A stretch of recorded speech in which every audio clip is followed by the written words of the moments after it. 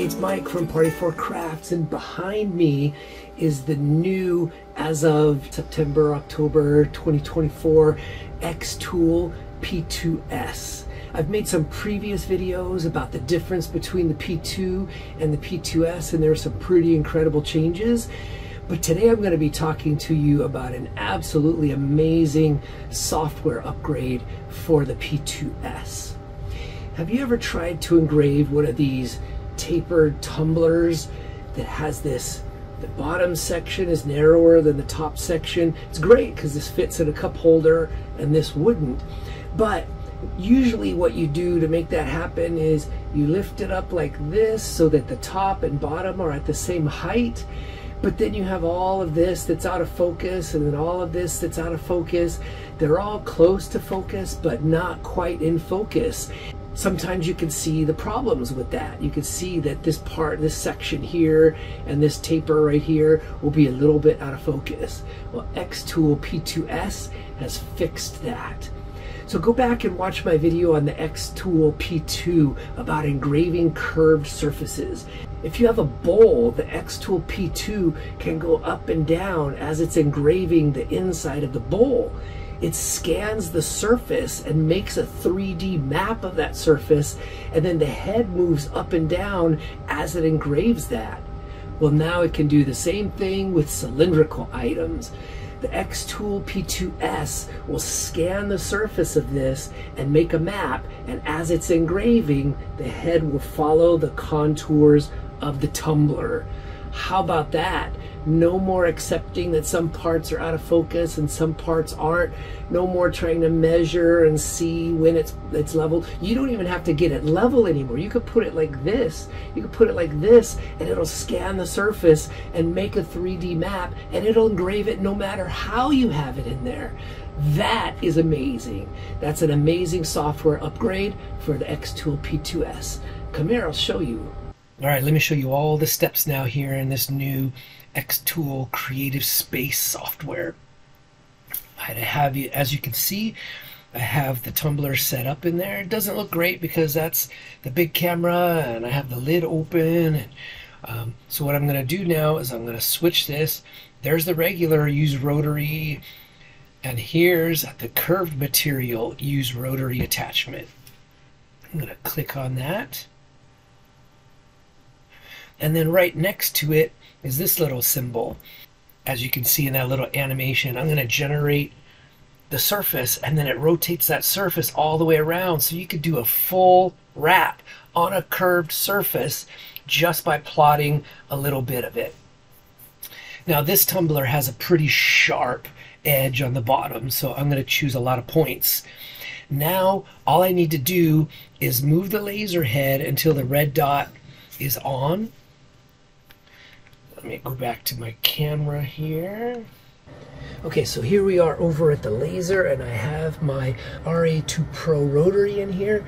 All you have to do, last time I used it in the S1, and it has a different connector. So it comes with all these different cords. They just pop right out here, pop a new one in, and then it's ready for the P2. I have this set in here so that it rotates smoothly all the way around. It's clearly not level, but that doesn't even matter. I'm going to show you right now. So every time I click that green button, you can see the laser head moving, and you can see the red dot down there. So when it gets close, I'm going to start moving it downward, and shortly that red dot hits the tumbler. So I want to do the top left corner first, and the animation shows you that. But first I'm going to drop this number way down so it doesn't move 50 steps each time. Let me set it on 10. Now when I hit it, take smaller steps. And I'll move it right about there and a little to the left so we get all that curve in there. You can see where that dot is now. I hit mark. It blinks for a second, and it's good to go. Now I'm going to take it over to the bottom right corner. You can see that red dot moving every time I click. I can't see it though. Take it all the way up close to the edge. Now I'll bring it down approximately symmetrical with the other one, but it doesn't matter. It's going to make a 3D map. Doesn't matter if it's symmetrical or not. All right, and that's it on inside of the laser. So I'm going to stop that video and head back over here. All right, next step, click next. And this is where we choose how many points we want it to make in order to make this 3D map. I did it with 10 by 10, I've done it with 8 by 8, and it came out great, but I want to show you how fast this is. I'm going to put it on 10 by 10, so it has 100 points to mark, and then I want you to see how incredibly fast. This is a big upgrade from the P2 that they've never even talked about. Watch how fast this goes when I click measure. 1, 2, 3, 4, 5, 6, 7, 8, 9, 10. It did 10 points already. 50, 60, 17, 18, 19, 20, 21, 22, 23, 24, 25. That's how fast it is. This is incredible. It's going to do 100 points in less than a minute. That is absolutely amazing and a huge improvement.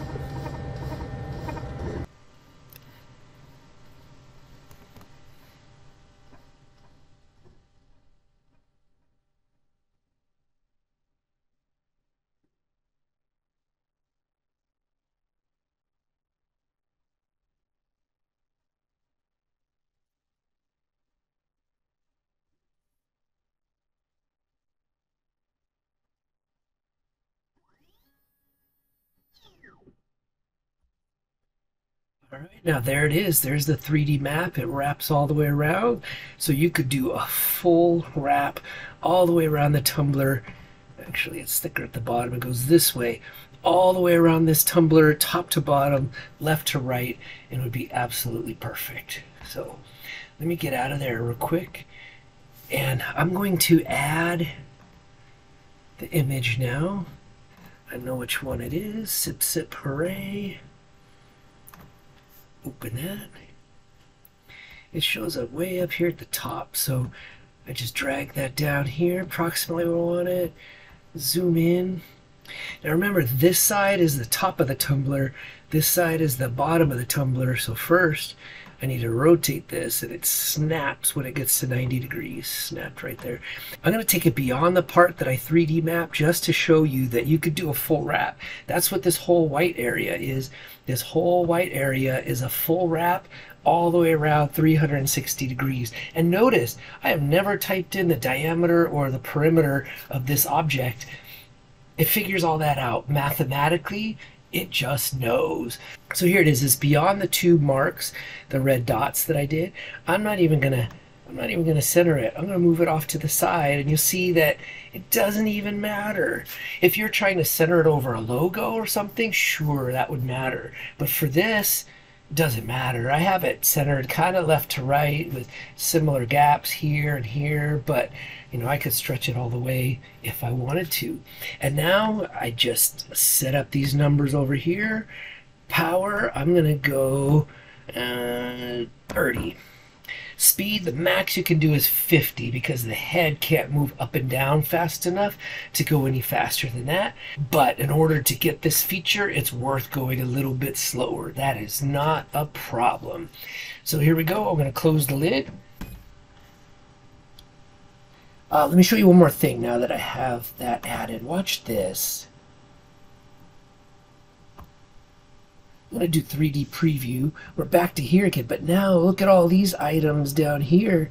I can now click this, and are you seeing this? Are you seeing this? I can now model what it's going to look like on my tumbler. Are you kidding me? This is amazing. There is no other laser. I don't care how much you pay. There is no other laser that I'm aware of that can do this. All right, I hit process. I click start. Hit the magic blue button. And here we go.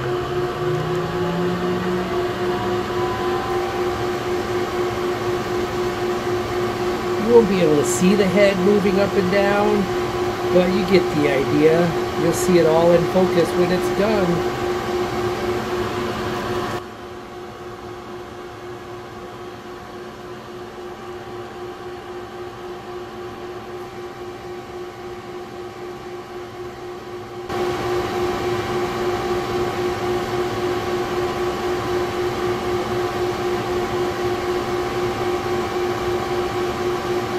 Did I mention the other new upgrade? Did it tell you how long the job is going to take before you even start it?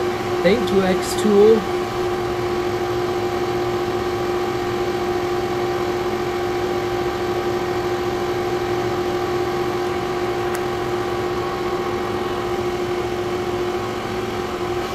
Come over here with me. You can see the head moving up and down a little bit. Zoom in there.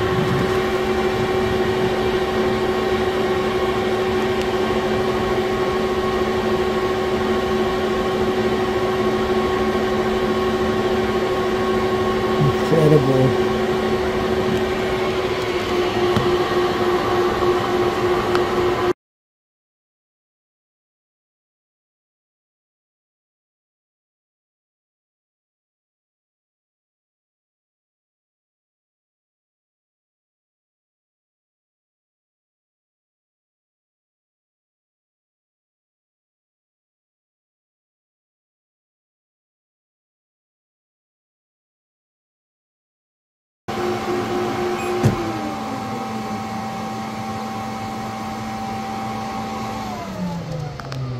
Alright, that's it. I didn't make you watch the whole thing and I sped it up, but that whole process took 16 minutes and 50 seconds. So let me go clean that up and show you how it looks. Okay, are you ready for this? Look at this. That came out absolutely perfect. Every letter is crisp and in focus. This is actually the first absolutely perfect tumbler I've ever done. I'm not a tumbler person, so there are tons of how to set up the tumbler and how to do tumbler properly videos out there. That's not me, but like, I messed this one up before on a different machine. I won't say the name of it because the placement didn't work properly and it was way too high. And then there was this one that was crooked. And then there was this one. Look at how bad that S looks at the bottom. And then there was this one that was both too high and crooked.